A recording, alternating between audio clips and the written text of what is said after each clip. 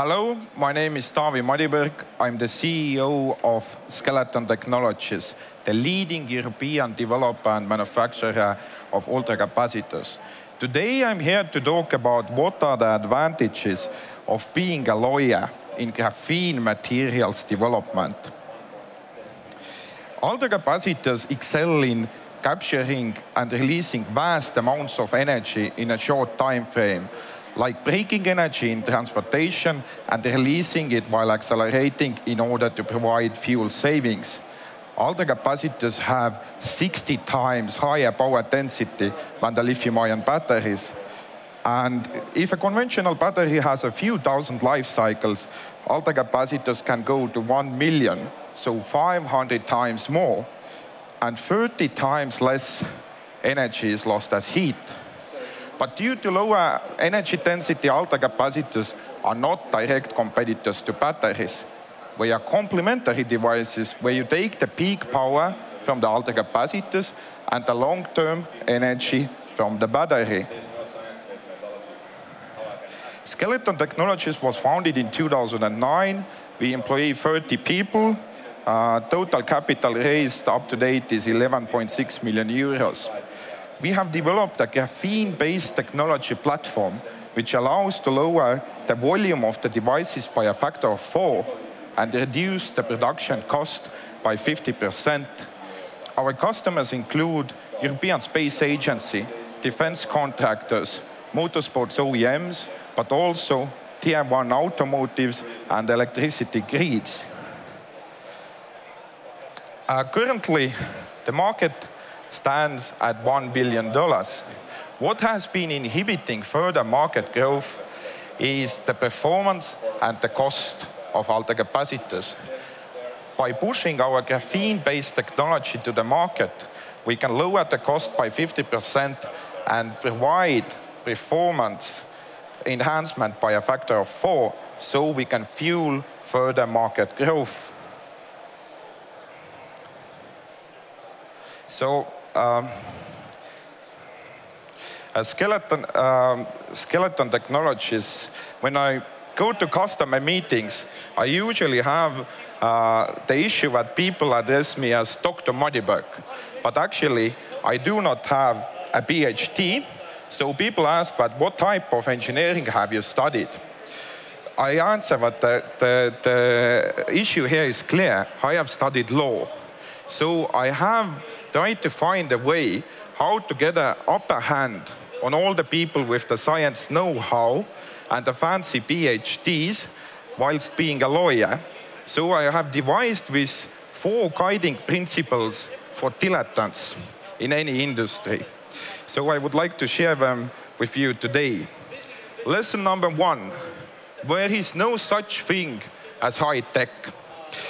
When I first met with my scientific co-founders and asked what is the value of graphene-based technology, when we draw up a graph starting from ultracapacitors, lithium-ion batteries, gas adsorption, field emission display materials, and they said that we have developed this high-tech platform, and their eyes lit up, they said, sky is the limit.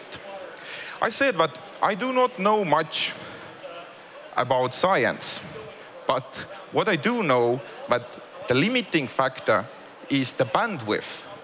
And high-tech is only high-tech at a certain point in time.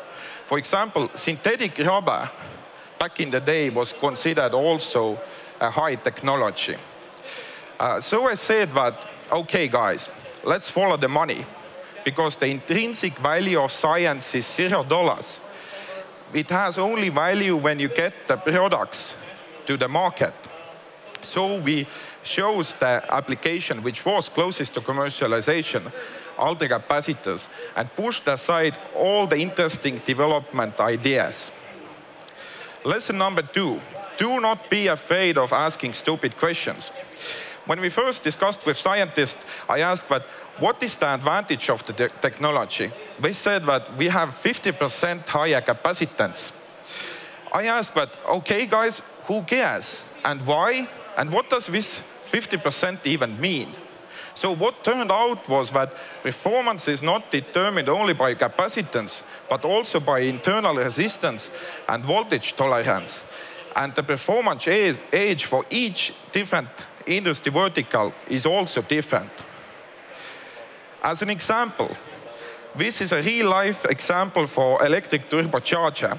Our device, weighing 180 grams, has more power than the market leader's Maxwell Technologies device, weighing over half a kilo. So this comes down to cost savings, because material costs count for 80% of the cost of goods sold. Lesson number 3, focus but do not focus. At first, our advisor says that stick to the core materials technology platform which you have. When I said that, okay, this will most probably get us killed, because we tried to firstly commercialize our technology to ultracapacitor manufacturing partners, but their procurement had the narrow view. But no way we would go to their boss and say that, okay, our material costs are now 2 times higher, even if it would provide cost savings of 50% at the system level. So we had to expand our core focus and develop our own ultracapacitor technology. And if you would have not done it, I wouldn't be speaking here with you today. So lesson number 4, if it does not make sense to you, it does not make sense, period. When we started fundraising in the first time, people said that do not build a factory, do not make capital expenditures. But what is real life? In our situation, with high technology, we were not able to outsource our production, because that was the part what set us aside from the competitors. So we made a choice to go with building our own manufacturing capability. And another lesson here that many people said that stay away from public incentives. They are the devil. My view was that let's try to gobble up as much as financing as we can. For example, like Tesla.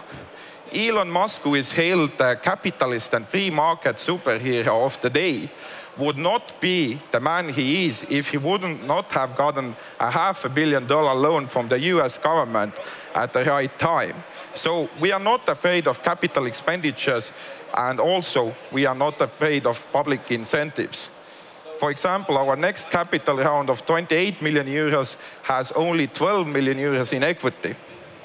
So the 4 main guidelines for dilettantes in a science-based startup. Firstly, there is no such thing as high tech. Secondly, focus, but do not focus. Thirdly, if it does not make sense to you, it does not make sense, period.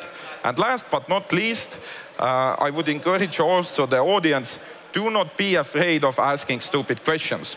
So thank you.